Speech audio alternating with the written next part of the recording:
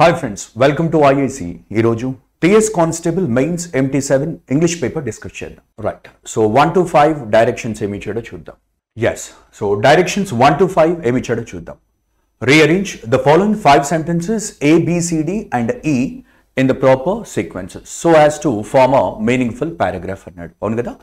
Rearrangement అన్న jumbled sentences అన్న ఒకటే అని తెలుసు కదా. సో జనరల్ గా ఈ రీఅరేంజ్మెంట్ ఆఫ్ సెంటెన్సెస్ లో మీరు ఎప్పుడు కూడా ఇది ఒకటి గమనించాలి. సో ఈ పాయింట్స్ ఎప్పుడైనా గుర్తుపెట్టుకోవాలి. మీకు రీఅరేంజ్మెంట్ సెంటెన్సెస్ ఇచ్చాడు లేదా జంబుల్డ్ సెంటెన్సెస్ ఇచ్చాడు అంటే ఒక మీనింగ్ఫుల్ పారాగ్రాఫ్ అవసరం ఉంటుంది. ఎప్పుడైనా గుర్తుపెట్టుకోండి, ఒక మీనింగ్ఫుల్ పారాగ్రాఫ్ రీఅరేంజ్ చేసిన తర్వాత అవన్నీ కూడా ఆ సెంటెన్సెస్ ఎలా ఉండాలి అంటే ఒకదాని తర్వాత ఒకటి ఒక మీనింగ్ఫుల్ పారాగ్రాఫ్ చదివినప్పుడు సీక్వెన్స్ లో మనం చదవాలి అనుకుంటాం కదా, అలానే ఉండాలి. అనగా మీనింగ్ఫుల్ పారాగ్రాఫ్ గా ఉండాలి. సార్ మరి మీనింగ్ఫుల్ పారాగ్రాఫ్ గా ఉండాలి అంటే మరి ఏ విధమైన పద్ధతులు లేదా ఏ విధమైన స్టెప్స్ ఫాలో అవ్వాలి అంటే గనుక రైట్, అందరికీ తెలిసిందే విషయం ఏంటంటే మొదటగా ఇంట్రడక్షన్ ఉండాలి. ఏదైనా వీడు సబ్జెక్ట్ తీసుకున్నప్పుడు మనం ఫస్ట్ ఇంట్రడ్యూస్ చేస్తాం కదా, ఇంట్రడక్షన్ ఉండాలి. తర్వాత మనకు డిస్క్రిప్షన్ ఉండాలి, అంతే కదా. జనరల్ గా మాట్లాడుతున్నాను నేను. మనం ఏదైనా ఒక స్టోరీ చదివేటప్పుడు లేదా ఒక సబ్జెక్ట్ ను అర్థం చేసుకోవాల్సి వచ్చినప్పుడు ఫస్ట్ దేని గురించి మాట్లాడుతున్నారు అంటే దాన్ని ఇంట్రడ్యూస్ చేయాలి. మనం దేని గురించి అయితే మాట్లాడుతున్నామో దాన్ని ఇంట్రడ్యూస్ చేయాలి. ఇంట్రడ్యూస్ చేసిన తర్వాత దాన్ని డిస్క్రైబ్ చేయాలి. తర్వాత కంక్లూజన్ ఇవ్వాలి కదా. యూజువల్ గా ఇలా వెళుతూ ఉంటుంది రైట్. మరి వీటిని గుర్తుపట్టడానికి అనగా ఇంట్రొడక్షన్ లేదా ఇంట్రొడక్టరీ స్టేట్మెంట్స్ ను గుర్తుపట్టడానికి చిన్న ట్రిక్ ఉంటుంది. మీకు యూజువల్ గా ఇక్కడ రాస్తాను చూడండి. మీకు ఇంట్రొడక్టరీ సెంటెన్సెస్ అంటారు. అంటే ఏవైతే మొదలవుతాయో సెంటెన్సెస్ లేదా పారాగ్రాఫ్ ను మొదలు చేస్తాయి కదా, ఇంట్రొడక్టరీ సెంటెన్సెస్ దేంతో స్టార్ట్ అవుతాయి అంటే మనకు యూజువల్ గా ఏ లేదా యాన్ ప్లస్ నౌన్ ఉంటుంది. యూజువల్ గా ఏ లేదా యాన్ ప్లస్ నౌన్ ఉంటుంది. ఇది కొంత షార్ట్ టైంలో మీకు ఆన్సర్ చేసుకోవడానికి ఉంటుంది. 99.99% ఏ లేదా యాన్ తో స్టార్ట్ అవుతే అది బిగినింగ్ ఆఫ్ ద సెంటెన్స్ అవుతుంది. బట్ ఒకసారి చెక్ చేసుకోవాలి కూడా రైట్. సో ఎందుకంటే ఇవన్నీ కూడా కొంత షార్ట్ టైం, కొంత టైంను సేవ్ చేస్తాయి. మరి ఇంకొకటి మీకు వన్స్ అపాన్ ఎ టైం లేదా వన్ డే ఈ పదాలు కూడా కనబడ్డాయి అనుకోండి, అవి బిగినింగ్ ఆఫ్ ద పారాగ్రాఫ్ అవ్వచ్చు. బిగినింగ్ ఆఫ్ ద పారాగ్రాఫ్ అయ్యే ఛాన్సెస్ ఉంటూ ఉంటాయి. సో ఈ విధంగా మనం ఇది చెప్తాం. అండ్ ఇంకొక విషయం ఏంటంటే రైట్, మనకు జనరల్గా ఏదైనా పని చేసినప్పుడు, మనం ఏదైనా యాక్షన్ చేసినప్పుడు దాని రిజల్ట్ వస్తుంది రైట్. మరి రిజల్ట్ ఎలా గుర్తుపట్టాలి అనగా సెంటెన్స్ రిజల్ట్ అది అని అన్నప్పుడు మాత్రము మీకు ఎప్పుడైనా సో కానీ హెన్స్ కానీ అర్థమవుతుంది కదా. హెన్స్ కానీ దేర్ ఫోర్ కానీ యాజ్ ద రిజల్ట్ ఎక్సెట్రా పదాలు కనబడితే ఒక యాక్షన్ జరుగుతుంది, దాని తర్వాత రిజల్ట్ వస్తుంది. ఒక యాక్షన్ జరుగుతుంది, ఆ యాక్షన్ తర్వాత రిజల్ట్ వస్తుంది. అంటే మీకు ఏదైనా సెంటెన్స్ లో సో కానీ హెన్స్ కానీ దేర్ ఫోర్ కనబడితే ఈ సెంటెన్స్ చక్కగా చదివి ఇది దేని యొక్క రిజల్ట్, ఏ సెంటెన్స్ వల్ల ఈ రిజల్ట్ వచ్చింది, ఏ సెంటెన్స్ వల్ల, ఏ యాక్షన్ వల్ల ఈ రిజల్ట్ వచ్చింది, అది చూసుకుంటే కూడా కొంత ఈజీ అవుతుంది.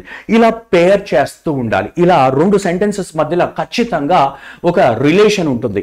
ఆ కీవర్డ్స్ ను మీరు గమనించారు అంటే తప్పకుండా ఈ సెంటెన్స్ ఏ సెంటెన్స్ తో జాయిన్ అవ్వాలి, ఏ సెంటెన్స్ తో పేరు ఉండాలి, అది కొంత మీకు ఈజీ చేస్తుంది రైట్.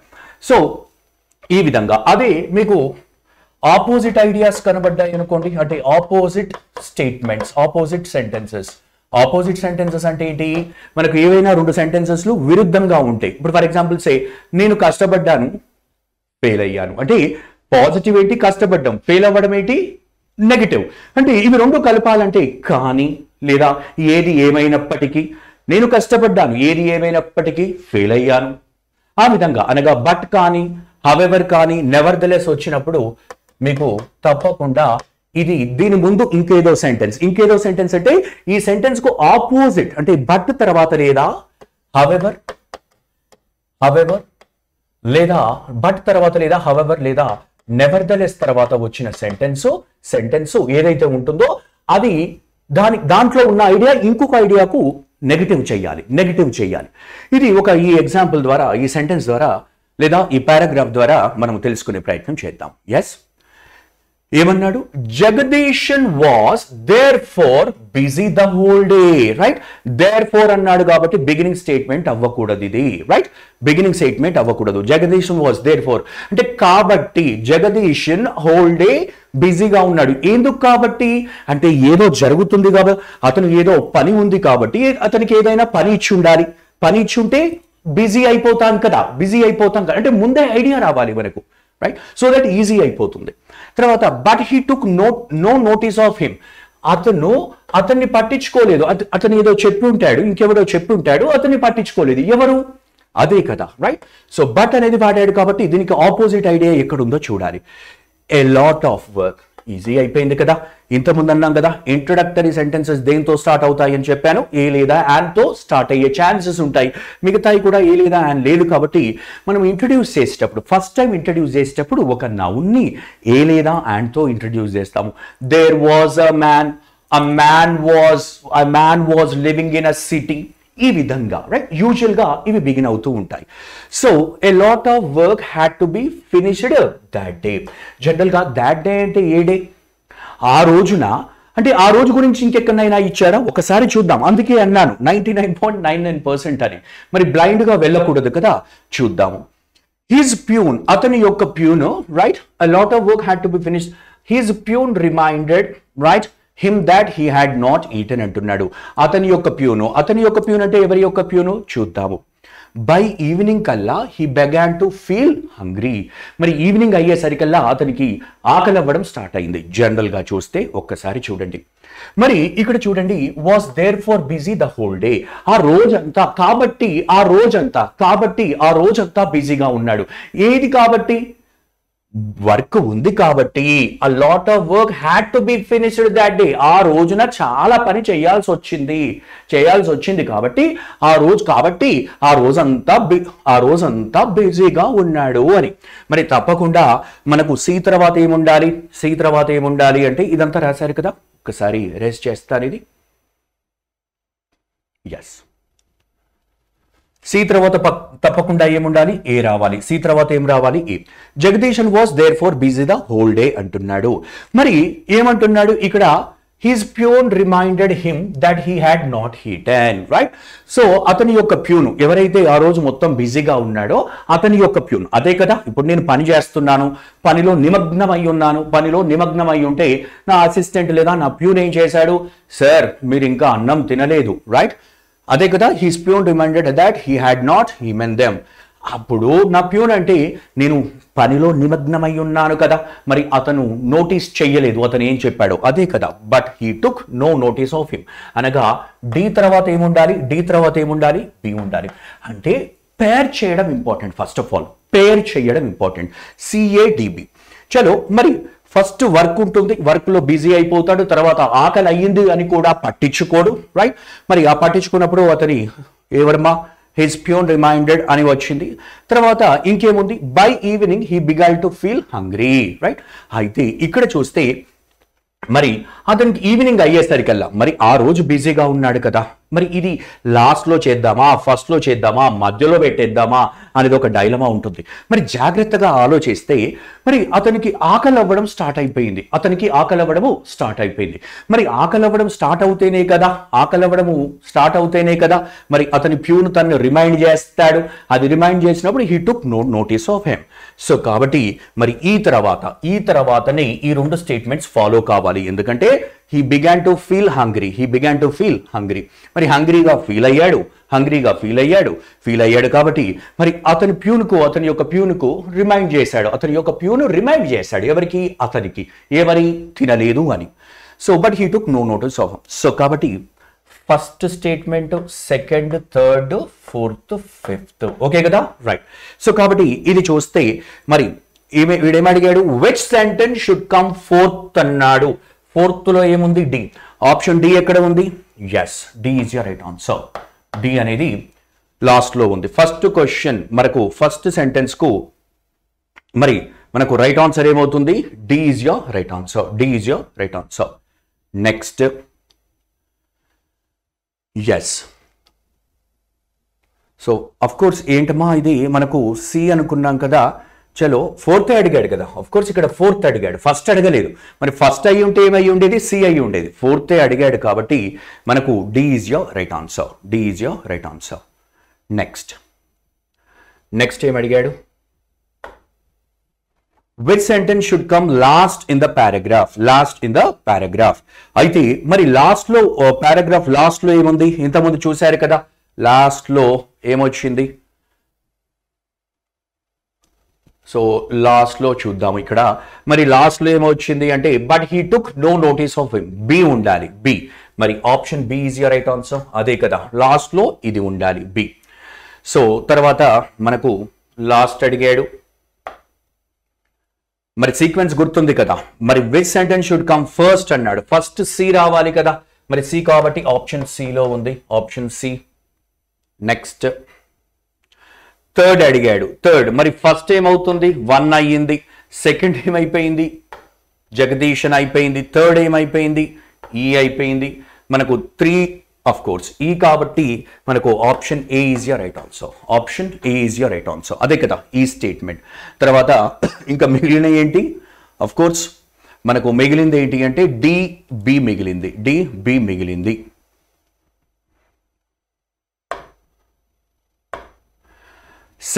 సెకండ్ ఏం కావాలి, రైట్. మరి ఆ రోజు బిజీగా ఉండడం వల్ల, అంటే ఆ రోజు మరి వర్క్ పని చేయాల్సి వచ్చిన వల్ల బిజీగా ఉన్నాడు. మరి ఆఫ్ కోర్స్ సెకండ్ స్టేట్మెంట్ ఏమవుతుంది, సెకండ్ స్టేట్మెంట్ అడిగాడు కదా, సెకండ్ స్టేట్మెంట్ ఏ కావాలి అంటే ఆప్షన్ ఏలో ఉంది, option A. Okay, right. So question number 6, match the words and column A with their synonym and column B, right. So మరి సినోనిమ్ అంటే ఏంటి, సిమిలర్ మీనింగ్ ఉండాలి. సినోనిమ్ అనగానే సిమిలర్ మీనింగ్ ఉండాలి. మరి సిమిలర్ మీనింగ్తో దేంతో మ్యాచ్ అవుతుంది అనగా ఏలో ఉన్న పదాలు బిలో మరి ఏ పదానికి సిమిలర్ మీనింగ్ ఉంటుందో అది చూడండి. ఈజీగా ఉండడం అంటాం కదా, చాలా ఈజీగా ఉంది, చాలా ఈజీగా ఉంది అంటే ఎఫర్ట్ పెట్టలేని అవసరం లేదు. ఎఫర్ట్ లెస్సా, ఎఫర్ట్ ఫుల్లా? ఎఫర్ట్ ఫుల్ అయితే లేదు, ఎఫర్ట్ అవసరం లేదు. అంటే తప్పకుండా 1తో ఏముండాలి, 8 ఉండాలి. 1తో 8 బిలో లేదు, అఫ్ కోర్స్ 1 అచ్చా రైట్, డిలో ఉంది. 1తో 8 డిలో అయితే ఉంది. ఆప్షన్ బి అయితే ఎలిమినేట్ చేశాను. తర్వాత ఇంకేమైనా చూద్దాము. మీకు excess, general, evolve, survive, immense కొంత రిపీటెడ్ గా వినం కాబట్టి విన్న పదాలతో అంటే టైం సేవ్ చేసుకోవడానికి ఏవైతే మనకు తెలిసిన పదాలు ఉన్నాయో అవైతే ఫస్ట్ మ్యాచ్ చేసుకుందాం. ఎక్సెస్ అంటే ఏంటి, ఎక్కువగా ఉండడము. ఎక్సెస్ అంటే ఏంటి, ఏదైనా ఎక్కువగా ఉండడము, ఎక్సెస్, రైట్. ఇప్పుడు మనం ఆహారం తింటూ ఉంటాము, మిగులుతూ ఉంటుంది కదా. ఇప్పుడు మనం తిన్నాగా అని తిన్నాక కూడా ఇంకా మిగులు, ఎక్సెస్ అంటే మరి ఏమంటారు, ఏమైనా ఉందా? ఎండ్యూర్ అంటే ఏంటి, టాలరేట్, తట్టుకోవడము, టాలరేట్. సర్ప్లస్ అంటే ఏంటి, సర్ప్లస్ బడ్జెట్ అంటారు, మిగులు బడ్జెట్. సర్ప్లస్ మనం ఎకానమీ చదువుకునేటప్పుడు సర్ప్లస్ బడ్జెట్, మిగులు బడ్జెట్ అంటే వాడుకోగానే ఇంకా మిగిలింది. మనం ఎప్పుడు వింటూ ఉంటాం కదా, మా దగ్గర సర్ప్లస్ బడ్జెట్ ఉంది అని గవర్నమెంట్ చెప్పుకుంటూ ఉంటాయి, అంటే మిగిలింది, ఇంకా కూడా మిగిలింది అని. మరి సో కాబట్టి ఎక్సెస్ అంటే ఏంటి, సర్ప్లస్. మరి 3కి 7 ఉండాలి. 3కి 7 ఏలో ఉంది, ఓకే బాగానే ఉంది. మరి 3కి 7, 2కి 7 ఉంది, పోయింది. మరి ఇక్కడ 2కి 6 ఉంది, అసలు ఈజీ అయిపోయింది. అన్ని మీనింగ్స్ తెలియాలి అవసరం లేదు కదా, మీరు ఇది ఆన్సర్ చెయ్యాలి అంటే. చలో మరి సారీ 3కి ఏముండాలి, 7. 3కి 7 మాత్రం ఓన్లీ ఆప్షన్ ఏలో ఉంది, ఆప్షన్ బిలో కూడా ఉంది, కానీ 1తో 9 ఉంది, విచ్ గోస్ రాంగ్. సో కాబట్టి మనకు ఈజీ అయిపోయింది ఎలిమినేషన్ చేయడం ద్వారా. So option A is your right answer. మరి 3కి 7 ఇచ్చాడు చూడండి, ఎక్సెస్ కి సర్ప్లస్ ఇచ్చాడు, రైట్. సర్ప్లస్ అంటే ఏంటి, మిగలడము, రైట్. మిగులు బడ్జెట్, మిగలడము. దీనికి కావాలి అంటే మీరు సర్ఫీట్ అని కూడా ఒక వర్డ్ రాసుకోండి, స్పెల్లింగ్ కూడా ఇంపార్టెంట్, SURFEIT, సర్ఫీట్. సర్ఫీట్ అన్నా కూడా ఎక్సెస్, ఓవర్ అబ్యుండెన్స్ అని కూడా అంటారు. అబ్యుండెన్స్ అంటేనే ఎక్కువ కదా, అబ్యుండెన్స్ అంటే ప్లెంటీ ఆఫ్ సంథింగ్ అంటాం కదా, ప్లెంటీ ఆఫ్, అబ్యుండెన్స్ అని కూడా చెప్తాం. ఓవర్ అబ్యుండెన్స్, సర్ప్లస్, సర్ఫీట్ అని చెప్పొచ్చు, ఓవర్ అబ్యుండెన్స్ అని కూడా చెప్పొచ్చు. మరి 2తో 10 ఇచ్చాడు కదా, ఎవాల్వ్ అవ్వడము అంటే ఏమి ఇచ్చాడు, 10 ప్రోగ్రెస్. మనము ఎవాల్వ్ అవ్వచ్చు, ఉన్న పలంగా ఎవాల్వ్ అవ్వచ్చు, ఉన్న అంటే ప్రోగ్రెస్ అనేది పాసిబుల్ అవుతూ ఉంటుంది. ఎవాల్వ్ అవ్వడం అంటే ఏంటి? ప్రోగ్రెస్ అవ్వడము. అదే 4, 6 సర్వైవ్. ఆఫ్ కోర్స్ సర్వైవ్ అంటే ఏమనుకున్నాము? టాలరేట్ చేసుకోవడం. సర్వైవ్ అవుతున్నాను, నేను తట్టుకోగలుగుతున్నాను, సర్వైవ్ అవుతున్నాను, తట్టుకోగలుగుతున్నాను. ఎండ్యూర్. చలో తర్వాత 4, 6 మరి 5 తో 9. ఇమ్మెన్స్ అంటే ఏంటి? ఇమ్మెన్స్ అంటే వెరీ గ్రేట్, చాలా గ్రేట్గా ఉన్నది అని అర్థం. సో కాబట్టి ఈ విధంగా ఈజీగా ఏమున్నాయో అవి ఫస్ట్ చూసుకోండి. మీకు తెలిసినవి ఆప్షన్స్లో ఉన్నాయా చూడండి, లేనివి అఫ్ కోర్స్ ఎలిమినేట్ చేయొచ్చు. సో ఆ విధంగా మనకు question number 6 option A is your right answer. Question number 7 to 8 spot the error అన్నాడు. మరి ఎర్రర్ ను గుర్తించమన్నాడు. లేకపోతే ఆప్షన్ 4 నో ఎర్రర్ అని క్లియర్ గా ఉంది కదా, చూద్దాం. Did there bus. మీకు డిడ్ ఇచ్చాడు, హెల్పింగ్ వర్బ్ ముందు వచ్చింది అంటే, హెల్పింగ్ వర్బ్ ముందు వచ్చింది అంటే ఇది క్వశ్చన్ మార్క్. సెంటెన్స్ క్లియర్ గా ఉంది, క్వశ్చన్ మార్క్. చలో మరి ఇక్కడ బస్ అనేది ఏంటి? నౌన్ అవుతుంది, అవునా? Right. Helping verb plus noun, తర్వాత మెయిన్ వర్బ్. మెయిన్ వర్బ్ అదే కదా, helping verb noun main verb extra words ఉండి క్వశ్చన్ మార్క్ ఉంటే ఇది ఇంటరాగేటివ్ సెంటెన్స్ అంటారు అని మనం క్లాస్ రూమ్ లో చక్కగా నేర్చుకున్నాం. చలో నౌన్ కు ముందు ఒక పదం వచ్చింది అంటే అది ఏమవుతుంది అనేది తెలుసుకోవాలి. నౌన్ కు ముందు ఒక పదం వస్తే పొసెసివ్ కేసులో ఉండాలి. ఏ కేసులో ఉండాలి? హక్కును చెప్పేది. అంటే వాళ్ళ యొక్క బస్ టైంకు వచ్చిందా? వాళ్ళ యొక్క అంటే మనకు THERE దేర్ వాడకూడదు. ఏం వాడాలి? THEIR వాడాలి. THEIR అంటే వాళ్ళ యొక్క అని అర్థం. అర్థమైంది కదా? వాళ్ళ యొక్క. అదే దేర్ అంటే దీనికి 2 మీనింగ్స్ ఉన్నాయి. ఒకటేమో ఇంగ్లీష్ లో మనము ప్లేస్ ఉద్దేశంతో వాడొచ్చు. I placed my book there. అక్కడ ప్లేస్ చేశాను, రైట్? అంటే ప్లేస్ లేదా పొజిషన్ ఉద్దేశంతో వాడాలి, అంతేనా? ప్లేస్ లేదా పొజిషన్ ఉద్దేశంతో, లేదా సబ్జెక్ట్లను ఇంట్రడ్యూస్ చేయడానికి దేర్ వాజ్ అ కింగ్ అంటాం కదా, రైట్? టు ఇంట్రడ్యూస్, ఇవి ఇంపార్టెంట్ అమ్మా. To introduce subjects. To introduce what? Subjects. ఇప్పుడు ఎగ్జాంపుల్ తీసుకుంటే there THERE there was a king in a village. అప్పుడు THERE అని వాడాలి, THEIR వాడకూడదు. ఒకటి చెప్తాను, ఒక ట్రిక్ చెప్తాను చూడండి. మీకు THEIR వాడాలి అంటే 101% నౌన్ ఉండాల్సిందే. 101%. దాని తర్వాత ఏముండాల్సింది? నౌను. ఎందుకంటే ఇప్పుడు నేను అంటాను వాళ్ళ యొక్క అని ఫుల్ స్టాప్ పెట్టలేను. వాళ్ళ యొక్క బస్సు, వాళ్ళ యొక్క బస్సులు, బస్సెస్, లేదా వాళ్ళ యొక్క బుక్స్, వాళ్ళ యొక్క పెన్స్. అంటే వాళ్ళ యొక్క అన్న తర్వాత తప్పకుండా ఒక నౌన్ వాడాలి. మరి ఏది చెప్తున్నావో దాని పొజిషన్ చెప్పాలి కదా. సో అదే లాజిక్ ఉంటుంది. ఎస్, దేర్ THEIR తర్వాత తప్పకుండా నౌన్. నౌన్ కు కోసము వాడేది THEIR అవుతుంది, THERE కాదు. ఇది ప్రాక్టీస్ చేయండి. సో కాబట్టి మనకు ఫస్ట్ పోర్షన్ లోనే లేదా ఫస్ట్ సెగ్మెంట్ లో తప్పు ఉంది కాబట్టి option A is your right answer. Option A is your right answer. Next 8th question. అదే మోడల్ కదా, spot the error. My uncle presented. మా అంకుల్ ప్రెజెంట్ చేశాడు ఎవరికి? నాకు, రైట్? సో ఇది సబ్జెక్ట్ అయిపోయింది, ఇది వర్బ్ అయిపోయింది, ఇది ఆబ్జెక్ట్ అయిపోయింది. మీ ఏం ప్రెజెంట్ చేశాడు? ద మోర్ ఎక్స్పెన్సివ్ వాచ్ అంటున్నాడు. మీరు ఎప్పుడైనా గుర్తుపెట్టుకోండి, కంపారిటివ్ డిగ్రీ ఏం వాడతాము? Comparative degree. ఎప్పుడు వాడాలి కంపారిటివ్ డిగ్రీ? కంపారిటివ్ డిగ్రీ ఎప్పుడు వాడాలి అంటే ఒకటిని ఇంకొక దానితో పోల్చేటప్పుడు. One versus another. అదే సూపర్లేటివ్ డిగ్రీ ఎప్పుడు వాడతామని చెప్పాను? సూపర్లేటివ్ డిగ్రీ అని ఎప్పుడు వాడతాము అని చెప్పాను అంటే వన్ వర్సెస్ ఆల్. ఒకటిని అందరితో పోల్చేటప్పుడు సూపర్లేటివ్ డిగ్రీ, ఒకటిని ఇంకొక దానితో పోల్చేటప్పుడు కంపారిటివ్ డిగ్రీ. ఎలా గుర్తుపడతారు కంపారిటివ్ డిగ్రీ అనేది? కంపారిటివ్ డిగ్రీ అనేది మరి అడ్జెక్టివ్ కు ముందర మోర్ వచ్చినా అది కంపారిటివ్ డిగ్రీ అవుతుంది. లేదా ఇది case number 1. Case number 2, adjective చివర ER వచ్చినా కూడా, అడ్జెక్టివ్ కు చివర ER వచ్చినా కూడా దాన్ని కంపారిటివ్ డిగ్రీ అంటారు. అది అడ్జెక్టివ్ కు ముందర మోస్ట్ వచ్చినా, లేదా ఫస్ట్ కేస్ అడ్జెక్టివ్ కు తర్వాత అంటే ప్రిఫిక్స్ అంటామా సఫిక్స్ అంటామా? సఫిక్స్. ప్రిఫిక్స్ అంటే ముందు, ప్రీ అంటే ముందు కదా. సఫిక్స్ EST వచ్చినా కూడా మనము సూపర్లేటివ్ డిగ్రీ అంటాం. మరి ఇక్కడ నాకు ఇది చెప్పండి, మా అంకుల్ నాకు ప్రజెంట్ చేశాడు ద మోర్ ఎక్స్పెన్సివ్ వాచ్ అంటున్నాడు. అంటే మోర్ ఎక్స్పెన్సివ్ అంటున్నాడు. ఎక్స్పెన్సివ్ అనేది అడ్జెక్టివ్ అవుతుంది, ఇది నౌన్ అవుతుంది of course, right? Expensive watch. అయితే మోర్ ఎక్స్పెన్సివ్ అంటున్నాడు, మరి ఇంకొకటి దేంతో అయినా పోలుస్తున్నాడా? ఏమీ పోల్వట్లేదు. ఒకటిని ఇంకొకటితో పోల్వట్లేదు, లేదా ఒకటిని చాలా వాటితో కూడా పోల్వట్లేదు. సో కాబట్టి మనకు సింపుల్ అడ్జెక్టివ్ కావాలి. కంపారిటివ్ ఉండకూడదు, సూపర్లేటివ్ డిగ్రీ ఉండకూడదు, మనకు పాజిటివ్ డిగ్రీలో ఉండేది ఒక మియర్ అడ్జెక్టివ్ అంటారు, అది మాత్రం ఉంటే సరిపోతుంది. అనగా ముందర లేదా చివర మనకు చివర ఈఎస్టీ లేదా ఈఆర్ ఉండకూడదు, ముందర మోర్ లేదా మోస్ట్ ఉండకూడదు. అలా మనకు ఒక అడ్జెక్టివ్. సో కాబట్టి మోర్ అనేది పోతుంది. My uncle presented me expensive watch అన్నాను. మరి పర్టికులర్ వాచా, లేదు ఏదైనా ఇండెఫినైట్ వాచా? ఇండెఫినైట్ గా ఒక వాచ్ అన్నాడు. సో కాబట్టి యాన్ వస్తుంది. మొత్తానికి మనకు మిస్టేక్ అనేది ఎక్కడుంది? సెకండ్ పోర్షన్ లో ఉంది. ఇది ఫస్ట్ పోర్షన్ కు సంబంధము, ఇది సెకండ్ పోర్షన్ కు సంబంధము. So my uncle presented me an expensive watch. Watch గురించి పర్టికులర్ గా ఏం చెప్పట్లేదు కాబట్టి యాన్ ఎక్స్పెన్సివ్ వాచ్ సరిపోతుంది. మోర్ కూడా తీసేయవచ్చు. So for question number 8 answer is B.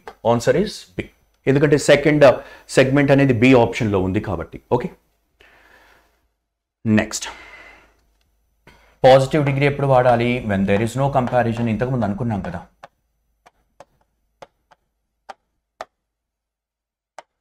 అంటే ఒక సింపుల్ క్వాలిటీ, ఒక పర్సన్కి ఒక క్వాలిటీ ఉంది, లేదా ఒక థింగ్కి ఒక క్వాలిటీ ఉంది అని చెప్పేటప్పుడు ఈ విధంగా వాడతాం.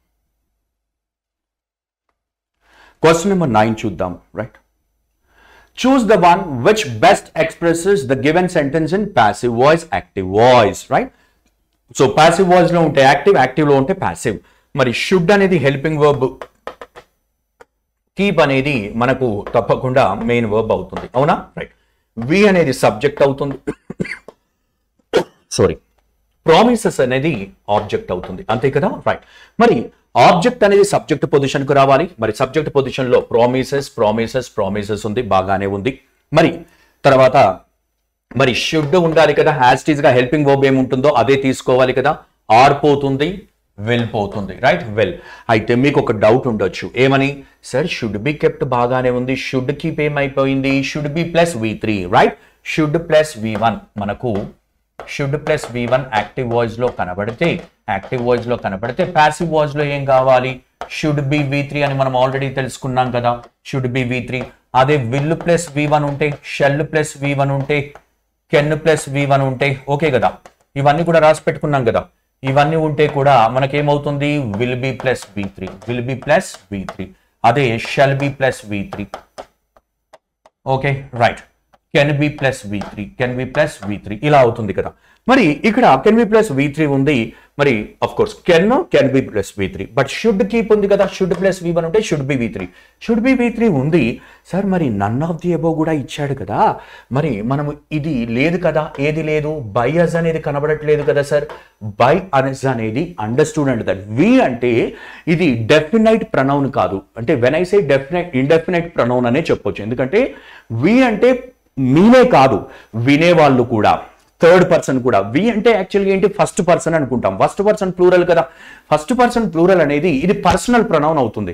కానీ వీని మనము అని చెప్పొచ్చు, అందరము అని కూడా చెప్పొచ్చు. ఇప్పుడు for example say we should obey traffic rules అన్నాను. We should obey traffic rules అంటే మేము మాత్రమే ఒబే చేయాలా? వినేవాళ్ళు, ఇక్కడ లేని వాళ్ళు కూడా, అందరూ అనే ఉద్దేశంతో, అంటే మేము అనే ఉద్దేశము, వి అనే దానికి మేము అనే ఉద్దేశం వస్తుంది, వి అనే దానికి అందరము అనే ఉద్దేశం కూడా వస్తుంది. మరి అందరము అనే ఉద్దేశం వచ్చినప్పుడు బై అస్ అనేది అవాయిడ్ చేయొచ్చు. ఎప్పుడు అవాయిడ్ చేయొచ్చు? అందరము. ఎలా తెలుస్తుంది సార్ అంటే అవి అడ్వైజులు ఉంటాయి. ఏముంటాయి? అడ్వైజులు ఉంటాయి. అడ్వైజులు, ఇన్స్ట్రక్షన్స్ ఉంటాయి, వార్నింగ్స్ ఉంటాయి, రైట్? ఇలా వచ్చినప్పుడు ఏదేది? వి అనేది అడ్వైజ్ ఉద్దేశంతో వాడినప్పుడు, వి అనేది ఏంటి? అడ్వైజ్ ఉద్దేశంతో వాడినప్పుడు, లేదా ఇన్స్ట్రక్షన్ ఉద్దేశంతో వాడినప్పుడు, లేదా ఒక వార్నింగ్ ఉద్దేశంతో వాడినప్పుడు. ఎందుకంటే వార్నింగ్ అంటే అందరికీ వర్తిస్తుంది, చెప్పేవానికే కాదు వినేవానికి కూడా, చెప్పేవానికే కాదు వినేవానికి కూడా, అంటే ఇతరులందరికీ కూడా మరి వర్తించింది వి అని అన్నప్పుడు మనకు అది ప్యాసివ్ వాయిస్ లో అవాయిడ్ చేయవచ్చును. ఎస్, అదే మనం ఒక సందర్భంలో నేను అంటాను ఇది చాలా ఇంపార్టెంట్ అమ్మా, ఎందుకంటే ఒకసారి చూడండి వి అనేది ఎప్పుడు రాయనవసరం లేదు, ఎప్పుడు తప్పకుండా రాయాలి. మరి ఎప్పుడో చెప్తాను చూడండి. ఇప్పుడు నేను అన్నాను వి ప్లేడ్ క్రికెట్ అన్నాను. ఏమన్నాను? వి ప్లేడ్ క్రికెట్. ఇదే ఎగ్జాంపుల్ చూద్దాం, రైట్? లేదా we should play cricket or we played cricket అన్నాను. అప్పుడు నేను అంటాను ప్యాసివ్ వాయిస్ ఏమవుతుంది సార్? ప్లేడ్ వాస్ ప్లేడ్ అవుతుంది కదా. క్రికెట్ అనేది అక్కడ ఉండే ఆబ్జెక్ట్, ఇక్కడ సబ్జెక్ట్ అయితే క్రికెట్ వాస్ ప్లేడ్ అంటే సరిపోతుందా? మరి ఇక్కడ అవాయిడ్ చేయొచ్చా అంటే ఇక్కడ అవాయిడ్ చేయలేము. ఎందుకంటే ఇప్పుడు నేను అన్నాను వి ప్లేడ్ క్రికెట్ అంటే ప్రపంచంలో ఉన్న వాళ్ళు అంతానా వి ప్లేడ్ కంటే ఇప్పుడు పర్సనల్ అయిపోయింది, మేము మాత్రమే ఆడాను, ఇప్పుడు తప్పకుండా ఉండాల్సిందే బై అస్. ఇది ఒక అడ్వైస్ కాదు కదా, ఇది ఒక ఇన్స్ట్రక్షన్ ఏం కాదు కదా, రైట్? ఆ విధంగా మీరు చూస్తే కనుక తప్పకుండా మీకు హెల్ప్ దొరుకుతుంది. ఎస్. సో మొత్తానికి question number 9 answer is C. None of the above పెట్టుంటారు, ఒకసారి చెక్ చేసుకోండి. మళ్ళీ వీడియోను ఒకసారి రివైండ్ చేసుకొని ఒకసారి చూడండి, ఈజీగా ఉంటుంది.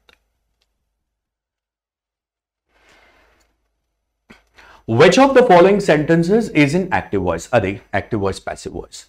మరి ఇచ్చిన ఏ సెంటెన్స్ మనకు యాక్టివ్ వాయిస్ లో ఉంది? ఇచ్చిన ఏ సెంటెన్స్ యాక్టివ్ వాయిస్ లో ఉంది?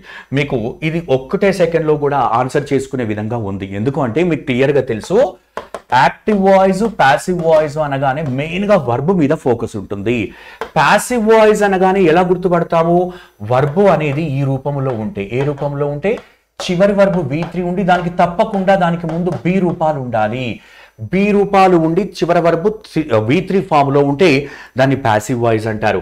లేదు మీకు బి రూపాలు కనబడలేదు అనుకోండి, అనగా B+V3 ఫామ్ కనబడలేదు అనుకోండి, ఇచ్చిన ఏ సెంటెన్స్ లో అయితే B+V3 ఇవి టుగెదర్ గా ఎక్కడైతే కనబడవో దాన్ని ఏమంటారు? Active voice. సింపుల్ గా గుర్తుపెట్టుకోండి. ఏంటది? ఒక వాక్యం ప్యాసివ్ వాయిస్ లో ఉంది అని ఎప్పుడు చెప్పాలంటే దాంట్లో వర్బ్ ఎత్తకండి. లాస్ట్ వర్బ్ మూడవ రూపంలో ఉండి దానికి ముందు బి రూపాలు. బి రూపాలు అంటే ఏంటి? యామ్ కానీ, ఈజ్ కానీ, ఆర్ కానీ, వాస్ కానీ, వర్ కానీ, బీ కానీ, బీన్ కానీ, బీయింగ్ కానీ. ఇప్పుడు నేను చెప్పిన 8 పదాలలో ఏదో ఒక పదము ప్లస్ దాని తర్వాత V3 ఉంటే దాన్ని ప్యాసివ్ వాయిస్ అంటారు. అలా లేకపోతే అంటే ఆ కాంబినేషన్ లేకపోతే మరి తప్పకుండా అది యాక్టివ్ వాయిస్ అయ్యే ఛాన్స్ ఉంది. అంతే కదా. ఒక్కసారి ఇది వర్కౌట్ అవుతుందా చూద్దాం. Known, no, new, known V3 form కదా. మరి బి రూపాలలో ఈజ్ ఉంది కదా, ఇది తప్పకుండా ప్యాసివ్ వాయిస్. మనకు అడిగింది యాక్టివ్ వాయిస్. మళ్ళీ క్లోజ్, క్లోజ్డ్, క్లోజ్డ్ V3 కూడా క్లోజ్డ్ అయ్యే ఛాన్స్ ఉంది కదా. మరి ఎలా చెప్తున్నాము? బి ఫార్మ్స్ ముందున్నాయి, బి ఫార్మ్స్ ముందు బీన్ ఉంది, మరి ఇది కూడా ప్యాసివ్ వాయిసే. కానీ మనకు అడిగింది active voice. I haven't seen him, right? So verb ఇదే కదా, సీన్ అనేది V3 లో ఉంది. మరి దీనికి ముందు ఎటువంటి బి ఫార్మ్స్ లేవు. This should be your right answer. మరి ఇది కూడా ఎలిమినేట్ చేద్దాం కదా. ఎందుకు? మరి ఆబ్వియస్ గా ఇది కూడా ప్యాసివ్ వాయిస్ అయి ఉండాలి. మరి రిక్వెస్టెడ్ అనేది V3 కదా. ఆఫ్ కోర్స్ రిక్వెస్టెడ్ V2 కూడా రిక్వెస్టెడ్ అవుతుంది. బట్ ఇక్కడ మనం రిక్వెస్టెడ్ V3 గా తీసుకోవాలి, ఎందుకంటే వాటి ముందు బి ఫార్మ్స్ ఉన్నాయి కాబట్టి. V2 అంటే V2 వచ్చినప్పుడు హెల్పింగ్ వర్బ్స్ ఎట్టి పరిస్థితుల్లో వాడకూడదు, గుర్తుపెట్టుకోండి. ఆ వర్బ్ V2 అనుకోండి, దానికి ముందు హెల్పింగ్ వర్బ్స్ ఉండవు. V2 వచ్చింది అనుకోండి, హెల్పింగ్ వర్బ్స్ ఉండవు. అలా గుర్తుపెట్టుకోండి. చలో, మరి ఇది కూడా ప్యాసివ్ వాయిసే కదా. మరి నేను చెప్పాను ఎక్స్ప్లెనేషన్ వినడానికి నేను చెప్పడానికి కొంత టైం పట్టింది, కానీ మనం ఆన్సర్ చేసేటప్పుడు సెకండ్స్ లో ఆన్సర్ చేసుకోవచ్చు. ఇది కనుక ఇటువంటి టైప్ ఆఫ్ క్వశ్చన్స్ వస్తాయి. Okay, question number 10 C is your right answer. Question number 11 to 15 ఏమి ఇచ్చాడో చూద్దాం. A passage is given below with some blanks. Choose the appropriate word that fills the blank appropriately and make the passage meaningful గా వచ్చేటట్టు మరి ఇచ్చిన options ప్రకారంగా answer చేయమన్నాడు. చూద్దాం. 4 people, నలుగురు జనాలు లేదా పీపుల్ అంట. ఏంటది? Wise, veins, లెనీ and re. ఈ నలుగురు కలిశారంట. Meet, to carry, right? Meet చేశారు. టు క్యారీ ఏంటి? To carry dash the last dash of Jack dots. Jack dots అనే వ్యక్తి యొక్క మరి ఫిల్ ఇన్ ద బ్లాంక్ ఇచ్చాడు. అతని లాస్ట్ చివరి మరి ఏంటి అనేది క్యారీ చేయడానికి వచ్చారంట, రైట్? సో కంటిన్యూ చేద్దాం. Who has made an unusual dash. He wants his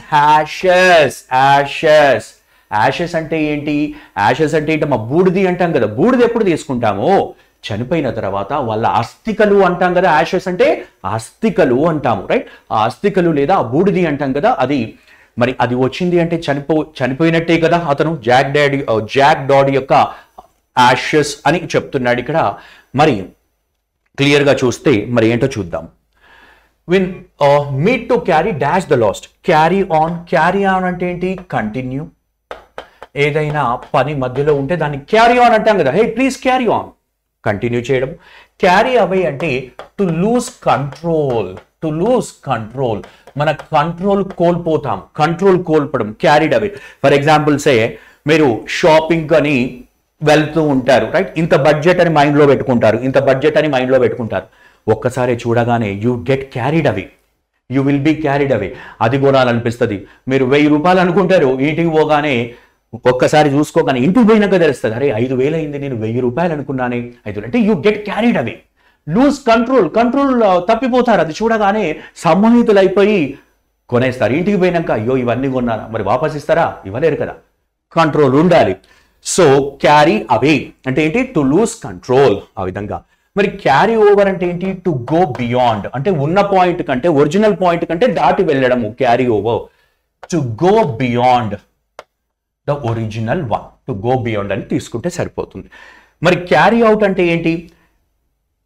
carry out అంటే ఏదైనా టాస్క్ను పర్ఫామ్ చేయడము, ఏదైనా టాస్క్ను కండక్ట్ చేయడము, దాన్ని నిర్వర్తించడము. క్యారీ అవుట్ అంటే నిర్వర్తించడము అనగా కండక్ట్ చేయడం లేదా పర్ఫామ్ చేయడం. ఈ పాటికి మీకు అర్థమైంది కదా ఆన్సర్ ఏంటి అంటే, ఏవైతే the dash of Jack dots who has made an unusual dash, right? So మరి ఆ యాక్షన్ ను కండక్ట్ చేయాలి, రైట్? సో కాబట్టి ఏమొస్తుంది? Carry out. Meet to carry out the last dash of jack dots. So question number 11 C is your right answer. ఈ విధంగా మనకు సమగ్రంగా ఒకసారి చదవాలి క్లోజ్ టెస్ట్ ను కంప్లీట్ గా ఒక పూర్తి స్పృహతో. అంటే మనం టెన్షన్ లో ఉండి నర్వస్ లో ఉండి చదివితే ఏది బుర్రకెక్కదు కదా. ప్రశాంతంగా ఉండి వాడు ఏం చెప్పబోతున్నాడు, ఎవరి గురించి అడుగుతున్నాడు ఏంటి అనేది అప్పుడు ఒక్కసారి చదివితే బుర్రకెక్కుతుంది. లేదు మనం కొంత టెన్షన్ తో నర్వస్నెస్ తో చదివితే ఇది మాత్రం ఇంపాసిబుల్. అందుకే రీడింగ్ ప్రాక్టీస్ చక్కగా రోజు న్యూస్ పేపర్ చదవడము, కానీ ఏది తెలుగు న్యూస్ పేపరా, మనకు కావాల్సింది ఇంగ్లీష్ కదా. సో కాబట్టి రెగ్యులర్గా న్యూస్ పేపర్ చదవడం ద్వారా, news channels, English news channels కొంత వినడం ద్వారా మీకు ఆ గ్రాస్పింగ్ పవర్ అంటే అండర్స్టాండింగ్ పవర్ వస్తూ ఉంటుంది. క్విక్గా కావాలి కదా, ఎందుకంటే ఇది 2-3 సార్లు చదవలేము, ఎందుకంటే టైం సరిపోదు కాంపిటేటివ్ ఎగ్జామ్స్లో. సో కాబట్టి ఆ ప్రయత్నం అయితే చేయాల్సిన అవసరం ఎంతైనా ఉంది. చలో మరి నెక్స్ట్. టు క్యారీ ఏమన్నాడు? To carry out the last dash of, right? మరి ఇవన్నీ యాషెస్ అంటున్నాడు కదా. యాషెస్ అని అంటే మరి రిలీజియస్ కు సంబంధించింది, విష్ కాదు, ప్లాన్స్ కాదు, పాలసీస్ అంటే విధానాలు, విధి విధానాలు, పాలసీస్. ఇక్కడ ఏమన్నా గవర్నమెంట్ ఉందా ఏదైనా పాలసీ చేయడానికి, రైట్? సో కాబట్టి రైట్స్ రిలీజియస్ కు సంబంధించింది, రైట్? ఆ ఆచారాలు, రైట్? ఫ్యూనరల్ రైట్స్ అంటారు కదా. మనకి ఎలా తెలిసింది? యాషెస్ అనేది ఉంది, హస్తికలు. సో కాబట్టి మనకు the last rights RITS of Jack dots ఎలా తెలిసింది తెలుసా? ఇది దాని తర్వాత సెంటెన్స్ చదివితే తెలిసింది. కానీ మనం ఏం చేస్తాము అంటే first fill in the blank. ఇక్కడనే టెన్షన్ పడిపోతాం, అరే ఈ ఆన్సర్ అవుతుందా, ఆ ఆన్సర్ అవుతుందా, రావట్లేదు. ఇదంతా కూడా ఒకసారి మొత్తం క్విక్గా చదవాలి, అప్పుడే ఒక ఐడియా వస్తుంది. లేదు అంటే టైం వేస్ట్ అవుతుంది, మిగతా క్వశ్చన్స్, ఈజీ క్వశ్చన్స్ కూడా అటెంప్ట్ చేయకుండా ఉంటారు. సో కాబట్టి జాగ్రత్త. చలో మరి question number 12 option B is your right answer. ఈజీగానే ఉంది కదా, మరి మొత్తం చదివాం కాబట్టి. Next and unusual. సో ఏమన్నాడు? 13th కదమ్మా, రైట్? సో ఏమన్నాడు? To carry out the last rights of Jack dots. ఎవరైతే హూ అంటే ఎవరు? మళ్ళీ జాక్ డాట్స్ అనే చనిపోయిన వ్యక్తి ఏం చేశాడు? హ్యాస్ మేడ్, అతను ఒకటి చేశాడంట. ఏం మేడ్ చేశాడు? అన్ అన్యూజువల్ డాష్. అన్యూజువల్ అంటే యూజువల్ కాదు, అంటే ఒక విపరీతమైనది, ఒకటి ఎప్పుడు జరగలేనిది చేయమంట. Who has made an unusual dash అంటున్నాడు. ఏంటా dash? He wants his ashes to be dashed into the sea at Margaret, right? So Margaret అనేది ఒక నది అనుకుందాం కదా, ఎందుకంటే ashes నదిలో పెడతారు కదా. ఇది అన్యూజువల్ అంటున్నాడు. అన్యూజువల్ ఏంటమ్మా? రిక్వెస్టే అంటాం కదా. ఎందుకు? అతని ఆస్తికలు అనేది మరి ఒక దాంట్లో చేయమంటున్నాడు, అది రిక్వెస్టే కదా. రైట్. డిజైర్ కాదు, గిఫ్ట్ కాదు, అనౌన్స్మెంట్ కూడా. అనౌన్స్మెంట్ అంటే పబ్లిక్ ఉన్నారా, ఏమన్నా పబ్లిక్ అందరికీ అనౌన్స్ చేయడానికి, రైట్? సో కాదు కదా. గిఫ్ట్ అంటే మరి ఏమన్నా బర్త్డే అవుతుందా, ఏమన్నా బర్త్డేలకి ఇట్లా ఫంక్షన్లు అవుతున్నాయా, కాదు కదా, రైట్? సో కాబట్టి డిజైర్ అనేది కోరిక. మరి రిక్వెస్ట్ అనేది ఏంటి? మనము రిక్వెస్ట్ అంటే ఏమైనా అర్జీ చేస్తాము సిన్సియర్గా, రైట్? సో ప్రాధేయపడతాం కదా. సో ఆ మీనింగ్గా తీసుకుంటాం. Question number 13 answer is what your B. Question number 13 B. Next question number 14. Right. Unusual request. He wants his ashes to be dash in to the see. Spread అంటే ఏంటి? Spray చేయడం అంటే shower చేయడం, sprinkle చేయడం. ఇలా spray చేస్తాం కదా, shower చేయడము లేదా స్ప్రింకిల్ చేయడము, స్ప్రింకిల్. సబ్మర్జ్ అంటే ఏంటి? సబ్మర్జ్ అంటే ముంచెత్తేయడము, రైట్? సబ్మర్జ్ అంటే ఓవర్వెల్మ్ అని కూడా అంటారు. Overwhelm, ముంచెత్తేయడము, right? ముంచెత్తేయడము. మరి ఫ్లడ్ అని కూడా అనొచ్చు. ఫ్లడ్ ముంచెత్తుతాయి కదా, ఫ్లడ్స్ వచ్చినప్పుడు మొత్తము ముంచెత్తేస్తాయి అని అంటాం కదా తెలుగులో. Submerge, overwhelm. ఇనండేటెడ్ అన్నా కూడా అంతే. ఎన్గల్ఫ్ అని కూడా రాసుకోండి. ఇవన్నీ సినోనిమ్స్ అవుతాయి, రెండు ఒకటే. రాస్తాను చూడండి. ఎన్గల్ఫ్, ఎంగల్ఫ్ కానీ, స్వాంప్ అన్నా కానీ, ఇనండేట్, స్వాంప్ అన్నా కానీ, డెల్యూజ్, ఇవన్నీ సినోనిమ్స్ అవుతాయి, రాసి పెట్టుకోండి. డెల్యూజ్ అన్నా కానీ, రైట్? ఎన్గల్ఫ్ అన్నా కానీ, స్వాంప్ అన్నా కానీ, deluge, overwhelm, WHELM, right? Overwhelm అన్నా, ఫ్లడ్ అన్నా, ఇవన్నీ ఒకటే మీనింగ్ వస్తాయి. మరి మిగిలింది ఏంటి? ఆఫ్ కోర్స్ ఎలిమినేట్ చేస్తే కూడా సరిపోయింది. బి రాకూడదు, సి రాకూడదు. ఎందుకంటే రెండు ఒకటి ఉన్నప్పుడు రెండు ఆప్షన్స్ ఎందుకు వస్తాయి? మరి స్ప్రే అంటే ఏంటి? స్ప్రే చేశారు అంటే స్ప్రింకిల్ చేశారా? అది కాదు కదా. అంటే ఎలిమినేట్ చేస్తే కూడా ఈజీ అయిపోయింది కదా మీకు. Yes, D is a right answer. Scattered. Scattered అంటే ఏంటి? స్కాటర్డ్ చేయడం అంటే దాంట్లో చల్లడము అని అంటారు. చల్లడము అనే మీనింగ్ స్ప్రే కూడా వస్తుంది, కానీ స్ప్రే అంటే ఏంటి? స్ప్రింకిల్ చేయడము వస్తుంది. సో కాబట్టి మనకు option D is a right answer. Next, ashes to be scattered into the sea at Margate. తర్వాత why, మరి ఎందుకు అని అనుకున్నారు ఎవరు? The four men. Why the four men ఏమయ్యారు? సర్ప్రైజ్ ఫీల్ అయ్యారు కదా.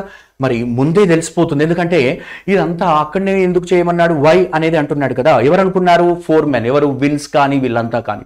The four men రీజనా, వండరా, థింకా, డిసైడా? సార్ తెలుస్తుంది సార్. అతను ఒక రిక్వెస్ట్ పెట్టాడు, ఎందుకు అని. ఆశ్చర్యానికి, విపరీతమైన ఆశ్చర్యం అంటే ఏంటి? వండర్. ఏంటది? వండర్. సో ఈజీ అయిపోయింది మనకు. ఒకసారి ఇది కాన్సెప్ట్ అర్థమైపోతే ఈజీగా చేయొచ్చు. Why the four men wonder. 15th question option A is your right answer. ఇక మిగతా రీజను, థింకు, డిసైడ్ ఈజీగానే ఉన్నాయి కదా. ఓకే కదా. ఎస్. 16 to 20 ఏమి ఇచ్చాడో చూద్దాం. Read the following passage and answer the following questions. మరి ఈ విధంగా మనకు ఒక రీడింగ్ కాంప్రహెన్షన్ ఇచ్చాడు. దీన్ని కంప్లీట్గా ఒకసారి క్విక్గా చదివితేనే ఒక ఐడియా వస్తుంది అని ఇంతకుముందు క్లోజ్ టెస్ట్ ద్వారా లేదా దీని ద్వారా కూడా మనం తెలుసుకోబోతాం. My coat is pretty warm even though it cost $9.99 and came from small market. It had a label in it. Label ఉందంట. చిన్న మార్కెట్ నుంచి చాలా తక్కువకు కొనుక్కొని తీసుకొచ్చాడు. ఏం లేబుల్ ఉంది? Christian bureau. But I cut it out as soon as I got it home. ఇంటికి పోగానే ఆ లేబుల్ తీసాం. మనం కూడా కదా ఒకసారి చాలా తక్కువగా తీసుకొచ్చి మరి అందరికీ తెలిసిపోతుంది ఆ లేబుల్ ఉంటే అంటే తీసి కూడా వేస్తాం. అదే అడిగాడు. చక్కగా దీని గురించి అంతా అడిగాడు కాబట్టి ఒకసారి ఇది మీరు చదివిన తర్వాత మరి ఒకసారి చూడండి క్వశ్చన్స్ ఏ విధంగా ఉన్నాయి. ఇది ఐడియా అమ్మా, రైట్? మొత్తం అంతా మీరు చదివారు అని అనుకుంటున్నాను. సో కాబట్టి ఒకసారి చూడండి. What aspect of the coat she wanted to hide. మరి ఆ కోర్టుకు సంబంధించిన ఏ ఆస్పెక్ట్, ఏ విషయం, ఆస్పెక్ట్ అంటే విషయం, ఏ ఆస్పెక్ట్ ను తను హైడ్ చేయాలనుకుంటుంది, రైట్? సో దాచిపెట్టాలనుకుంటుంది. ఏది దాచిపెట్టుకోవాలనుకుంటుంది, రైట్? సో ఇక్కడ చూస్తే మనకు, right, so that it was a cheap copy, that it was expensive, that it was from a luxury market అంటే, రైట్? సో ఇక్కడ ఇప్పుడు మనం అంటాము మరి దాచిపెడుతున్నాము అని అంటే లగ్జరీ మార్కెట్ నుంచి ఎందుకు అనుకుంటాము? ₹9.9 తక్కువకు స్మాల్ మార్కెట్ అంటుంది. సో కాబట్టి అది చీప్, అది రైట్, ఇక్కడ చీప్ మార్కెట్, చీప్ కాపీ అని దాచిపెట్టడానికి మరి ఆ ఆస్పెక్ట్ ను, కోట్ యొక్క ఆస్పెక్ట్ ని చెప్తుంది. that is warm, that is was too warm, that it was ఏమన్నాడు ఎక్స్పెన్సివ్. ఇవన్నీ కూడా మనకు పాజిటివ్ కదా, మరి చీప్ కాపీ అనేది దాచిపెట్టాల్సిన అవసరం ఉంటుంది. Question number 16 option B is your right answer. Question number 17. The author would prefer to be seen wearing all of the following types of clothes except. The author would prefer to be seen wearing all of the following types of clothes except అంటున్నాడు. ఏమంటున్నాడు? except ఏంటి? yes, those with Christian dior label, any Japanese right, any Japanese ఏమన్నాడు brand clothes stitched right brand, those with the Christian dior label. So ఇక్కడ ఏది మనకు author would prefer to be seen wearing all of the following types except, right, అన్ని wear చేద్దాం అనుకుంటున్నాడు కానీ except ఏంటది? ఇక్కడ చూస్తే మనకు ఏముంది అంటే క్రిస్టియన్ బాయర్ ఉంది, right. So work and have Christian బాయర్ ఉంది, రైట్. సో కాబట్టి క్రిస్టియన్ డయార్ కాదా? క్రిస్టియన్ డయార్ అనేది రిచ్ క్లాత్ అవుతుంది. క్రిస్టియన్ బాయర్ అనేది మరి తప్పితే మిగతాదన్నీ కూడా క్రిస్టియన్ బాయర్. సో కాబట్టి 17th question option D is your right answer. 17th question option D is your right answer. Yes, question number 18. Why is her boss angry? మరి తన యొక్క బాస్ ఎందుకు యాంగ్రీగా ఉన్నాడు? ఇక్కడ మనకు క్లియర్గా ఉంది, రైట్. ఇక్కడ చూడండి, రైట్. సో మనకి ఇక్కడ ఉంది, రైట్. సో ఏమన్నాడు? As I get near క్యాట్ఫ్రోచ్ bridge, దానికంటే ముందు మనకు యూ, ఎస్. సో ఇక్కడ మనకు క్లియర్గా ఉంది, you could have a genuine vintage Christian Dior label, right? So vintage Christian Dior label undali, మరి BIOR ఉండకూడదు అని అంటున్నాడు, రైట్. అదే చదివారు కదా. ఆర్ సంథింగ్ జపానీస్ అయినా ఉండొచ్చు. Or maybe no label because you make your clothes your self, మీరే తయారు చేసుకుంటారు మీ clothes. Out of retro fabrics that you traditional, retro అంటే ఏంటి? ట్రెడిషనల్, ఆ ఓల్డ్ ను ప్రెసెంట్ తో కలపడం. Fabrics that you source at అలిఫెస్ antiques but not Christian బయోర్, right. BIOR Christian బయోర్ కాదు, క్రిస్టియన్ డయోర్ ఉండొచ్చు అని అంటున్నాడు. As I get near క్యాట్ఫ్రోడ్ bridge I start to feel a not of tension, right. ఒక టెన్షన్ అనేది తయారయ్యిందంట. మరి దేనికి దగ్గరగా ఉంటే? క్యాట్ఫోర్డ్ bridge. I really don't want to be late today, మరి ఈ సెన్స్ ఉంది కాబట్టి మనకు డైరెక్ట్ గా ఈ question because employees are coming late to work. So question number 18 option D is your right answer. Option D is your right answer. What has been the problem with London trains lately? What has been the problem with London trains lately అన్నాడు. The trains have become awful. Awful అంటే ఏంటి? Unpleasant. ఇక్కడ రాసుకోండి, right. Awful అంటే unpleasant. Disturbing, right. Unpleasant లేదా awesome వేరు మళ్ళీ. AWESOM. awesome అంటే ఏంటి? అమేజింగ్ గా ఉంటే awesome అంటారు. బట్ awful అంటే నెగటివ్ టర్మ్ అని గుర్తుపెట్టుకోండి. అన్ప్లెజెంట్ లేదా డిస్టర్బింగ్ గా ఉండడము, right. So why has been the problem with London? ఇంతకుముందు చూసాం కదా, లండన్ అనేది మనకి ఇక్కడ క్లియర్ గా ఇచ్చాడు. Trains are cancelled without prior intimation, right. Prior notice లేకుండా, ఇంటిమేట్ చేయకుండా మరి ఆ ట్రైన్స్ అనేది క్యాన్సిల్ చేశాడు. సో కాబట్టి option D is your right answer. Which of the following situations creates a bad day for the author? మరి author కు bad day కి మరి ఏవి క్రియేట్ చేస్తున్నాడు అంటున్నాడు, రైట్. సో మళ్ళీ ఇంతకు ముందు ఉన్న క్వశ్చనే కదా, ఏంటది? Cancelled trains during London rush hour.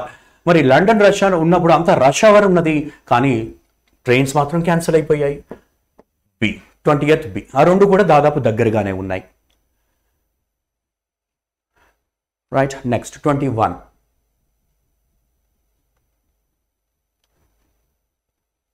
Convert the given sentences into direct or indirect speech అన్నాడు. చూద్దాము. మరి ఇచ్చిన సెంటెన్స్ డైరెక్ట్ లో ఉందా, ఇండైరెక్ట్ గా ఉందా? కామాతో సపరేట్ అయింది, ఇన్వర్టెడ్ కామాస్ లో ఉంది కాబట్టి ఇది డైరెక్ట్ స్పీచ్. మరి డైరెక్ట్ స్పీచ్ ఓకే. మరి ఇన్వర్టెడ్ కామాస్ లో ఏముంది అంటే, ఇన్వర్టెడ్ కామాస్ లో డైరెక్ట్ గా వర్బుతో స్టార్ట్ అయింది. దేంతో స్టార్ట్ అయింది? వర్బుతో. ఇలా వర్బుతో స్టార్ట్ అవుతే ఇన్వర్టెడ్ కామాస్ లోని సెంటెన్స్ డైరెక్ట్ గా వర్బుతో స్టార్ట్ అయితే దీన్ని ఇంపరేటివ్ సెంటెన్స్ అంటారు. ఇంపరేటివ్ సెంటెన్స్ ఇది మనం క్లాస్ రూమ్ లో నేర్చుకున్నాము. ఇంపరేటివ్ సెంటెన్సెస్ ఇన్వర్టెడ్ కామాస్ లో ఉంటే మనకు ఇండైరెక్ట్ స్పీచ్ లో ఒక కీవర్డ్ ఉండాలి, 2+V1. 2+V1 అనేది మనకు ఎక్కడుంది? ఏలో లేదు, మీరు చూస్తే బిలో లేదు. 2 + V1 ఇక్కడ ఉంది, 2 + V1 ఇక్కడ ఉంది. మరి ఈ రెండిట్లో డిఫరెన్స్ ఏంటో చూద్దాము. మరి మీ అందరికీ తెలుసు కదా, టుడే ఏం కావాలి మనకు, డైరెక్ట్ స్పీచ్ లో టుడే ఉంటే ఇండైరెక్ట్ స్పీచ్ లో దట్ డే అవుతుంది. ఏమవుతుంది? That day. టు నైట్ ఉంటే దట్ నైట్ ఉంటుంది. మనం లిస్ట్ క్లియర్ గా తీసుకున్నాం కదా. So that day. Option D is your right answer. 21 question number 21, option D is your right answer. Next question number 22. Raju said to, అదే కదా direction. Raju said to Roja, do you like to play chess with me? Clear గా ఉంది. Inverted commas లోనిది, inverted commas లోని sentence మరి helping verb తో start అయ్యింది. ఏముంది? Helping verb తో స్టార్ట్ అయ్యి తర్వాత సబ్జెక్ట్ యు ఉంది, తర్వాత వర్బ్ ఉంది, చివరగా క్వశ్చన్ మార్క్ ఉంది.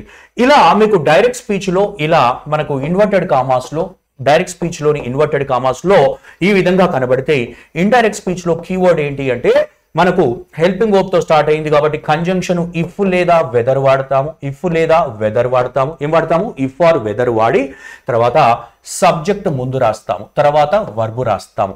అదే డైరెక్ట్ స్పీచ్ లో ఇన్వర్టెడ్ కామాస్ లో ఎలా ఉంటుంది? Interrogative sentence helping verb start అయ్యి సబ్జెక్ట్ తర్వాత ఉంటుంది.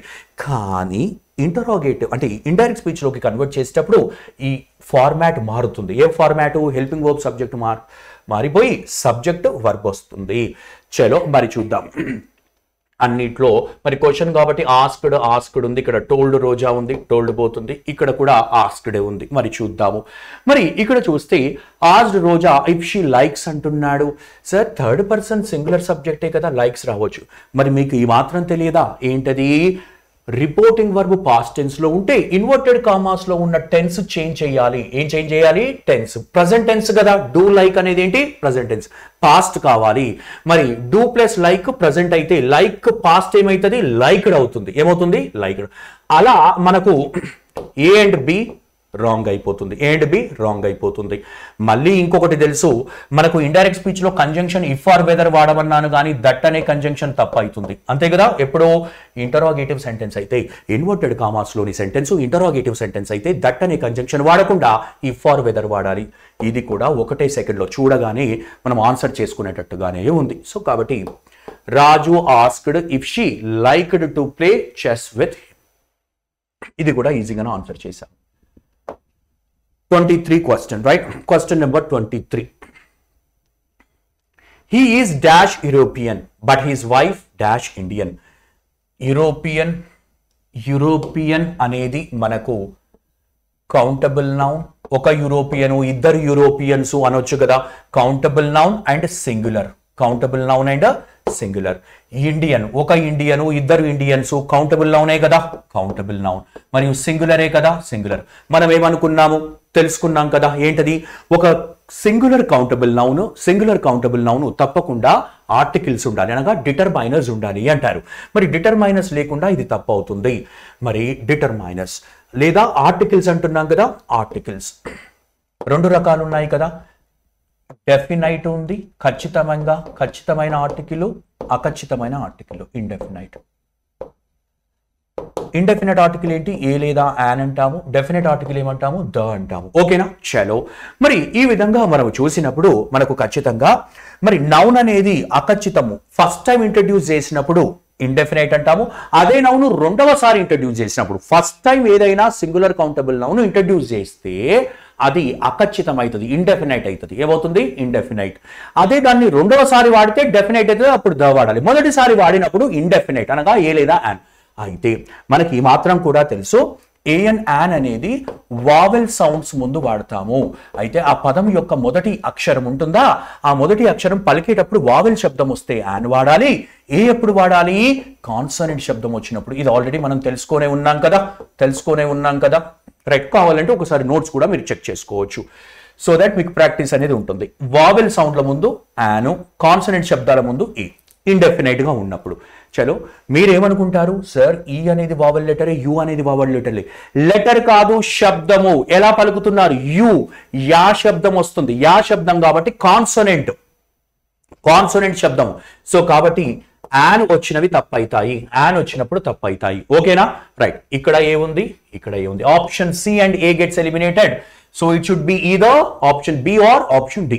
అయితే ఇక్కడ మరి తర్వాత ఏముంది, యాన్ ఉంది, ద ఉంది. సార్ మాకు అర్థమైపోయింది, ఏంటది, ఇండియన్ అనేది ఫస్ట్ టైం ఇంట్రడ్యూస్ చేశాడు కదా సార్, సెకండ్ టైం ఇంట్రడ్యూస్ చేసినప్పుడే కదా ఖచ్చితంగా దా వస్తుంది, మరి డెఫినెట్ గా మాట్లాడినప్పుడే కదా, లేదా ఫస్ట్ టైం అంటే సెకండ్ టైం ఇంట్రడ్యూస్ చేసినప్పుడు, లేదా ఖచ్చితంగా అతని గురించే లేదా దాని గురించే మాట్లాడినప్పుడు డెఫినెట్ అవుతుంది కదా, మరి ఖచ్చితంగా దాని గురించి మాట్లాడట్లేదు, ఫస్ట్ టైం ఇంట్రడ్యూస్ చేశాడు. సో కాబట్టి ఆప్షన్ డి కూడా పోతుంది. రైట్ ఆన్సర్ ఏమవుతుంది, he's a European. Yeah, why శబ్దము, అందుకే మీకు గుర్తుపెట్టుకోండి, వైఈఏఆర్ యాన్ ఇయర్ తప్ప అవుతుంది, ఏమవుతుంది, ఇయర్ కాదు, ఈ కాదు, యా, యా శబ్దము రావాలి. యా పలికేటప్పుడు మీకు యా అని వచ్చింది కదా, అంటే you have to twist your tongue ను ట్విస్ట్ చేయాలి, యా. అదే ఈ అంటే గొంతు వస్తుంది, అంటే దీన్ని ఇయర్ అని పలకూడదు, ఈ అని పలకకూడదు, యా అని పలకాలి, నథింగ్ బట్ యో. సో కాబట్టి ఇది కాన్సనెంట్ శబ్దం కాబట్టి యాన్ రాకూడదు, ఏం రావాలి, ఈ. అలానే ఈ లాజిక్ కూడా ఇక్కడనే అప్లై చేసాం. మొత్తానికి question number 23 option B is your right answer. Question number 24, fill in the blank with an appropriate article. సరైన ఆర్టికల్ తో, ఆఫ్ కోర్స్ అదే డైరెక్షన్ తో ఉంది. Should we look down upon dash poor. So general గా కొంతమంది confuse అవుతున్నట్టుంది, ఒకసారి చూడండి, he's poor అన్నాను, ఒకసారి ఈ సెంటెన్స్ చూడండి, హీఈస్ పూర్. సార్ మరి హీఈస్ పూర్ అన్నప్పుడు హీఈస్ ద పూర్ అంటే కరెక్ట్ అవుతుందా, రాంగ్ అవుతుంది, the poor. He's a poor అంటే రాంగ్ అవుతుందా, రాంగ్ ఏ అవుతుంది. అంటే ఆర్టికల్ వాడకూడదు, ఎందుకంటే అడ్జెక్టివ్. ఏంటది, అడ్జెక్టివ్. అతని యొక్క క్వాలిటీ చెప్తున్నాం, అతని యొక్క క్వాలిటీ. కానీ ఒక్కసారి చూడండి, అడ్జెక్టివ్లు క్వాలిటీ చెప్పేటప్పుడు మాత్రము, క్వాలిటీ ఒక పర్సన్ యొక్క లేదా ఒక థింగ్ యొక్క క్వాలిటీ చెప్పేటప్పుడు మాత్రము అడ్జెక్టివ్ల ముందు ఆర్టికల్ వాడరాదు. ఏం వాడరాదు, ఆర్టికల్. అదే అడ్జెక్టివ్ కొంతమంది జనాలను, కొంతమంది పీపుల్ ను రిప్రజెంట్ చేస్తే, పీపుల్ ని రిప్రజెంట్ అంటే పూర్ క్వాలిటీ ఉన్న జనాలను మరి రిప్రజెంట్ చేస్తే ఆ అడ్జెక్టివ్ ముందు ద వాడాలి. ఏం వాడాలి, ద వాడాలి. సో కాబట్టి మనకి ఇక్కడ షుడ్ వి అనేది సబ్జెక్ట్ అవుతుంది, షుడ్ అనేది హెల్పింగ్ వర్బ్ అవుతుంది, లుక్ అనేది మెయిన్ వర్బ్ అవుతుంది. ఇది ఫ్రేజల్ వర్బ్ గా తీసుకుంటాము. దీంతో వర్బ్స్ అన్ని కలిసి ఉన్నాయి. లుక్ డౌన్ అపాన్ అంటే హేట్ చేయడము, డిస్రెస్పెక్ట్ చేయడము. లుక్ డౌన్ అపాన్ అంటే పూర్ ప్రజలను మనము డిస్రెస్పెక్ట్ చేయాలా, వాళ్ళని నీచంగా చూడాలా, ద్వేషించాలా అని అడుగుతున్నాడు. ఇక్కడ పూర్ ప్రజలు అని వచ్చింది కాబట్టి ఇది ఆబ్జెక్ట్ అయిపోతుంది. Objects are nothing but what, nouns are pronounce. ఇది ప్రొనౌన్ కాలేదు, నౌన్ అవుతుంది. మరి అడ్జెక్టివ్ ను నౌన్ గా వాడితే తప్పకుండా దాని ముందు ద వాడాలి. ఇక్కడ ద వాడితే తప్పవుతుంది, ఆర్టికల్ వాడితే తప్పవుతుంది, అక్కడ వాడకపోతే తప్పవుతుంది. ఎందుకు అంటే ఇక్కడ ఇది ప్యూర్ గా అడ్జెక్టివ్, ఇక్కడ మాత్రము క్వాలిటీ, ఆ క్వాలిటీ ఉన్న ప్రజలు అనే ఉద్దేశం ఉంది. సో కాబట్టి ఆర్టికల్ ద వాడాల్సిందే, option C, right. So 24th question option C is your right answer. Next 25 ఏమి ఇచ్చాడో చూద్దాం. Fill in the blank with an appropriate preposition చేత, రైట్. మీరు ఎప్పుడైనా గుర్తుపెట్టుకోండి, ప్రివెంట్ కానీ, ప్రివెంట్ అనే వర్బ్ ఫామ్ వచ్చినా, ప్రోహిబిట్ అనే వర్బ్ ఫామ్ వచ్చినా, రైట్, abstain అనే వర్బ్ ఫామ్ వచ్చినా, ఇవన్నీ రాసి పెట్టుకోండి, మీకు ఈజీగా ఉంటుంది. abstain అనే వర్బ్, ప్రోహిబిట్ కానీ, ప్రివెంట్ కానీ, abstain కానీ, రైట్. సో ఈ విధంగా ఇవన్నీ వస్తే గనక తప్పకుండా దానికి తర్వాత ఫ్రమ్ అనేది వాడాలి. ఏం వాడాలి, abstain from. he abstained from drinking alcohol నుండి దూరంగా ఉన్నాడు. abstain అంటే దూరంగా ఉండాలి, ఆ పని చెయ్యకుండా దూరంగా ఉండాలి. Prevent from, prohibit from, right, abstain from. General గా ఈ పదాలు గుర్తుపెట్టుకోండి. సో కాబట్టి fixed preposition from is your right answer. What is the right answer, from. So option A is your right answer. So hope we are done with all the questions successfully, and thank you, all the best.